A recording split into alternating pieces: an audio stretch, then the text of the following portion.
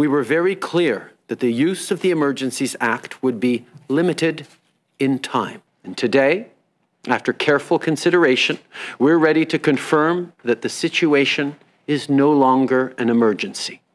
Therefore, the federal government will be ending the use of the Emergencies Act.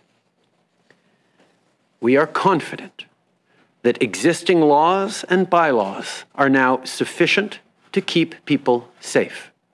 A joint committee of parliamentarians will be struck to review the declaration of emergency. Within 60 days, there will be an inquiry into the circumstances that led to the Emergencies Act being invoked. It will look at how we got there and why it was required. It could look at policing.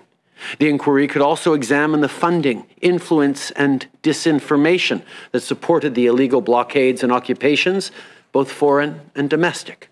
Going forward, it'll be important that we gain a fuller understanding of what gave rise to this kind of disregard for laws and threat to our democracy.